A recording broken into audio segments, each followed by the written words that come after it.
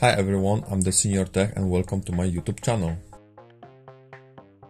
Do not loosen the crankshaft pulley center bolt unless you are 100% sure how to set it all back correctly. Getting this wrong can lead to major engine issues. So watch carefully, take your time, and let's go step by step.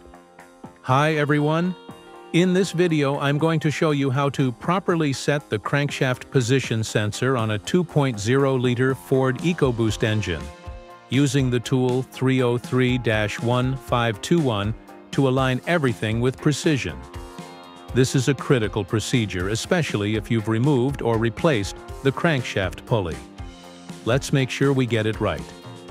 We begin by bringing cylinder 1 to top dead center, TDC. To do this accurately, use tool 303-748, which locks the crankshaft at the correct position. At the same time, make sure the camshafts are locked in place using the appropriate locking bar. This ensures perfect synchronization between the crankshaft and camshafts, the foundation for proper timing.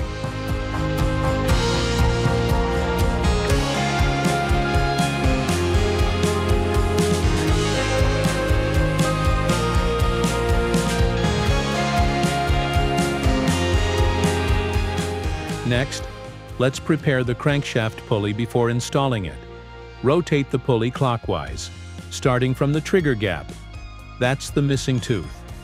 Now count forward and locate the 20th tooth.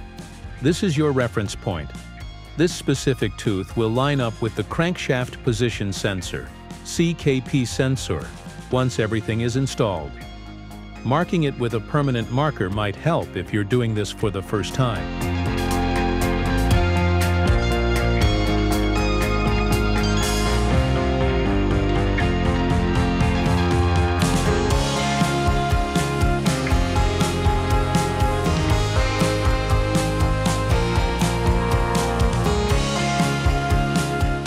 Before fitting the pulley, make sure a new friction washer is in place. A new crankshaft oil seal is installed. Do not reuse the old washer or seal. It may result in leaks or inaccurate torque.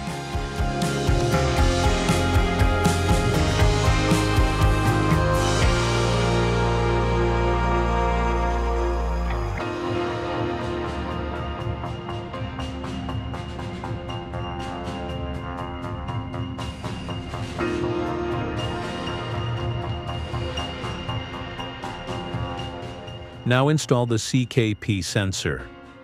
Position it in the middle of the oval mounting holes. This allows for final adjustment later.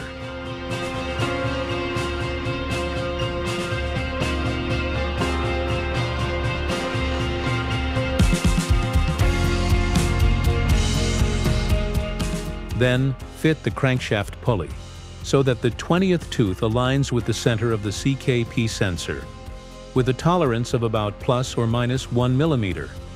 Once you're happy with the alignment, tighten the center bolt to the manufacturer's torque specification.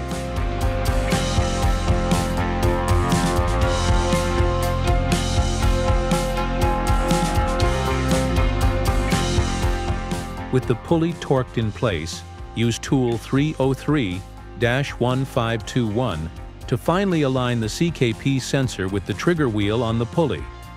This tool ensures that the sensor reads the position correctly, and that the engine ECU receives accurate timing signals.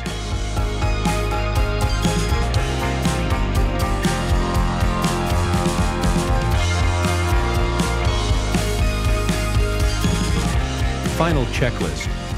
To wrap it up, here are the 3 critical conditions that must be met. Cylinder 1 piston at TDC camshafts, locked in the correct position. CKP sensor aligned precisely with the 20th tooth. When these steps are done properly, you can rest assured that the engine will run smoothly. No misfires, no hesitation, and no loss of power. Thanks for watching. If this video helped you out, don't forget to leave a thumbs up and subscribe to the channel for more practical car content like this. Got any questions or want to share your own experience? Drop a comment below. I read them all. Stay tuned and see you in the next one.